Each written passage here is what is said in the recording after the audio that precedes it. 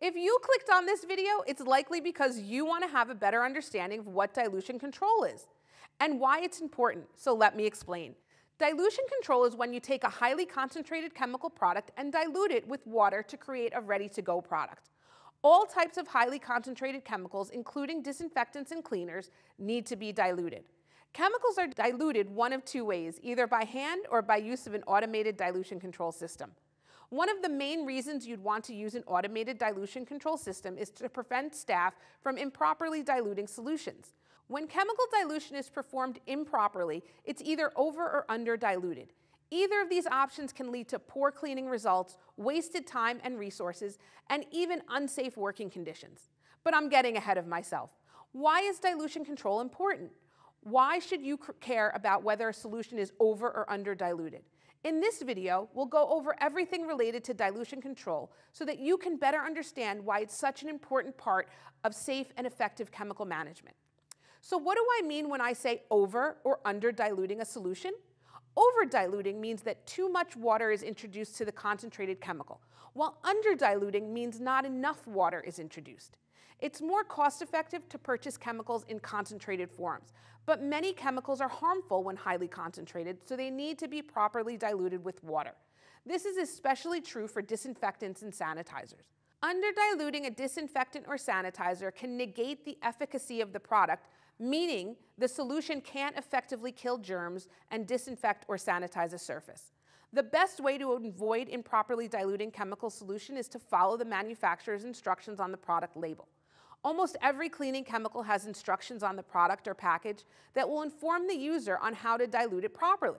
If there aren't any instructions on the label, you can find them on the manufacturer's website or SDS. Following the manufacturer's instructions means the risk of over or under dilution is greatly reduced.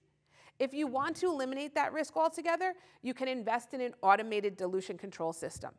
Automated dilution control systems are commonly installed in or near the chemical storage area. That way the cleaning staff can easily acquire the necessary chemicals and have the solution properly diluted without needing to move chemicals. It works by having an employee connect a bottle or bottles of concentrated chemicals to the automated dilution control system by a tube. Then the employee selects which chemical they want for their cleaning solution, and the system will automatically dispense the necessary amount of chemical and water into an empty spray bottle. By automating the chemical dilution process, you effectively remove the possibility of incorrect dilution ratios. Now that we have a better understanding of dilution control, let's cover why under-diluted chemical solutions can be risky. For starters, it makes for ineffective cleaning. Solution with highly concentrated active ingredients leads to ineffective cleaning because the excess chemicals may leave behind a residue that attracts dirt and grime, making surfaces appear dirtier even after you clean them. You also notice cleaning staff taking more time and effort to complete a task. To achieve the desired level of cleanliness, the cleaning staff has to put more time and effort into cleaning. This inefficiency can be costly in terms of product waste and labor expenses. Despite the extra time and effort put into cleaning, results can still be underwhelming. Poor cleaning can lead to dissatisfaction for people in the facility and can even harm your facility's reputation. Worse than that, though, using an over-concentrated solution can damage surfaces. The active ingredients in the chemical solution can be harsh on whatever surface is being cleaned, potentially leading to corrosion and discoloration. The last risk of using under-diluted cleaner may be the most serious. Under-diluted solutions can pose serious health risks to cleaning staff and building occupancy. How? Inhaling or coming into direct contact with concentrated chemicals can lead to respiratory problems, skin irritation, and other health problems. But if using an under-diluted solution is so bad, wouldn't it be better to use an over-diluted solution?